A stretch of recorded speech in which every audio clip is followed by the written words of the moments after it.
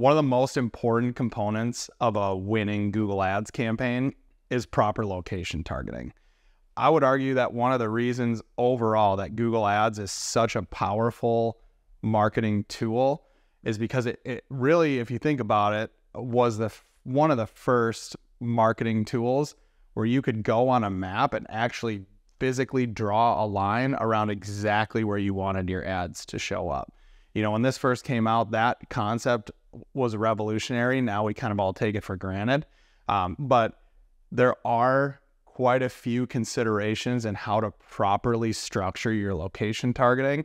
I see this done a lot of different ways. We definitely have our belief on kind of the best way to approach it.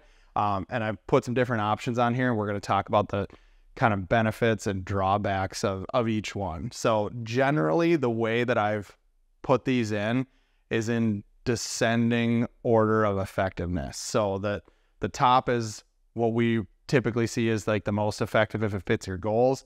The bottom is typically the least, and here's why.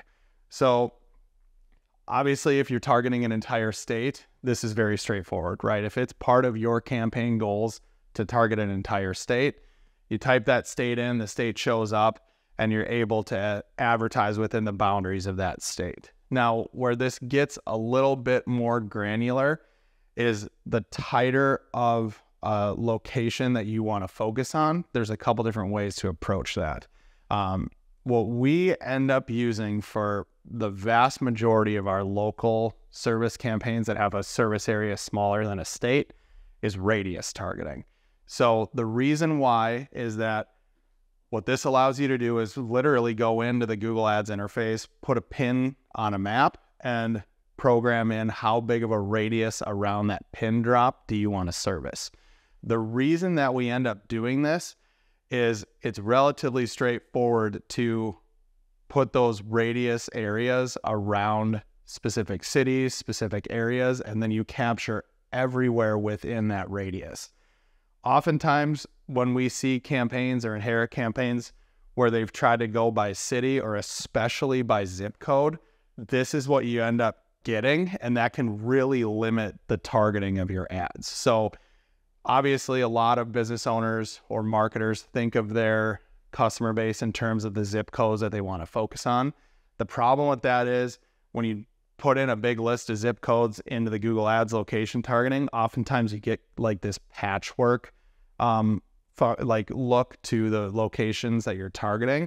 And what this is telling Google is we'll only target a user when they're in that exact zip code. And in a lot of metro areas where the zip codes are very small because of population density, it can be hard, in our opinion, for Google to match up exactly users that are in that allowable area for the location. So it brings down the effectiveness of the overall account.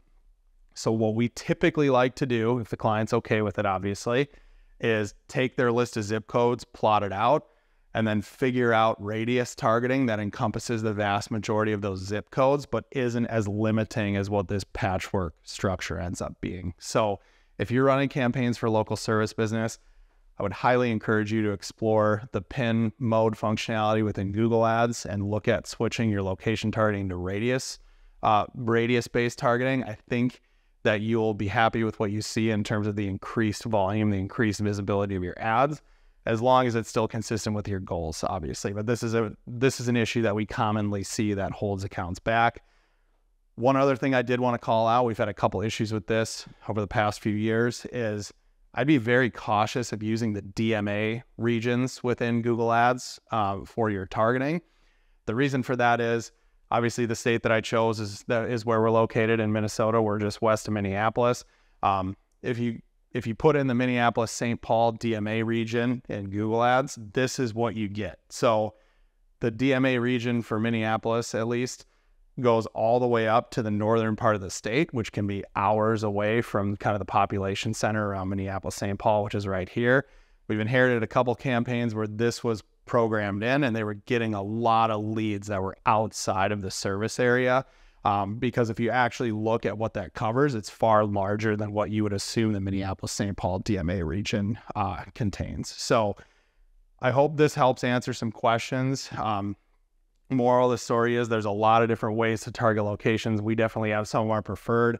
I think if you can be state-based, that's the easiest, the most straightforward to cast as wide a net as you can if your service area does cover entire states. If it does not and it's smaller, I would default to radius targeting and then look at some of these other options from there if this is too broad for you. So if you've been working on targeting locations in Google Ads, I hope that helps. If you have any other questions, let us know. Thanks.